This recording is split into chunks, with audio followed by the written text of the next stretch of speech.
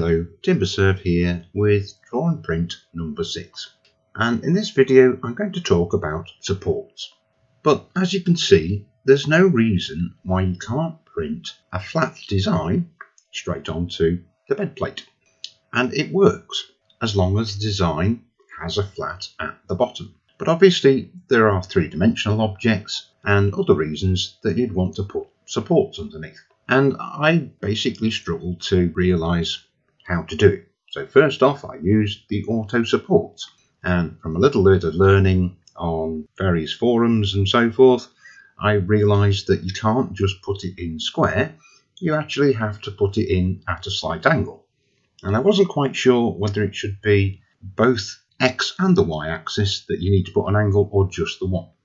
So I made an example test print of some O-gauge windows and put both in. And to be honest, using the auto supports, the results were reasonably okay. But the problems start when you put more than one object in to do a print. Obviously you want to be efficient, and putting lots of items in at a time means that you can produce more in one go. And this is where I had problems.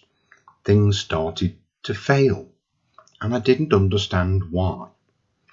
So after a bit of research and some discussions with other 3D printing people, I think I now know what the issue is. And the main issue is that I simply used auto supports, and even when I put them in with manual supports, I probably put them in the wrong places, and I used the wrong size.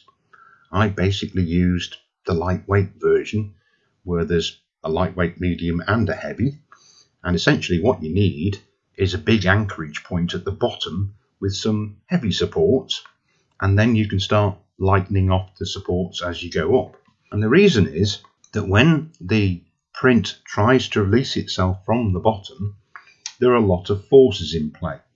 Basically, you've got a piece of hard plastic that's now joined onto the base plate or the model that is also tied onto the bottom of the tank, which has a clear plastic film in it, and it's stuck to it.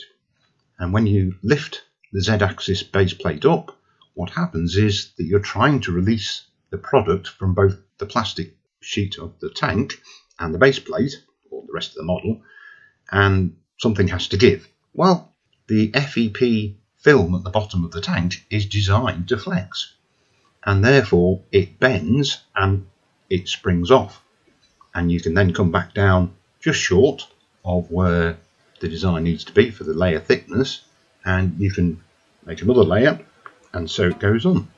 Well, that might sound a bit gobbledygook, so let's break that down.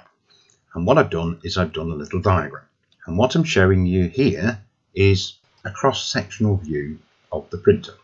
The arrow is pointing to the build plate, the sides of the tank, and the base, which is the little purple thing, a piece of FEP. The green stuff is the resin, and the grey part is the base of the printer. Purple is the UV light source, and the blue, dark blue, represents the LCD screen. So when the build plate comes down and stops short of the FEP by the thickness of the first layer, the LCD switches on the right area where we want to expose the UV rays to the resin.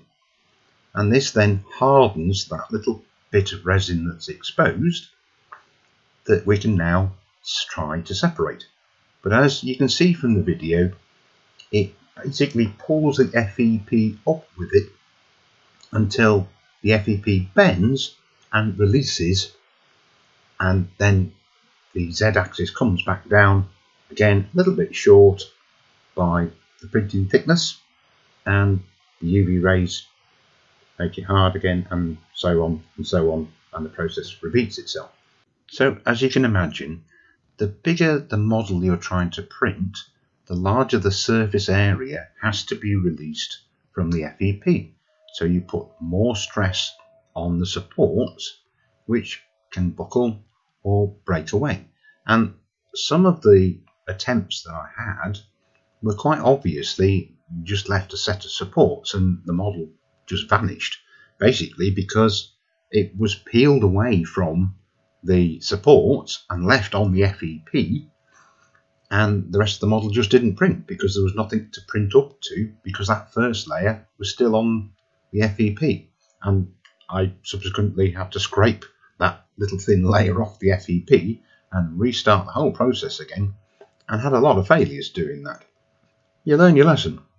So the next time I run a big print or a lot of items on the build plate, I think I now know that I need to put in some heavier supports to take care of that bigger load. One for the future. There is another problem that I still haven't quite resolved, where things have gone a bit wobbly and I'm still not overly sure why, because it hasn't removed it from the supports and I put enough supports in. I don't know. I'm going to have to do some more experimentation, perhaps modify angles and things, and discover why these have failed. But we'll come back to that in another episode.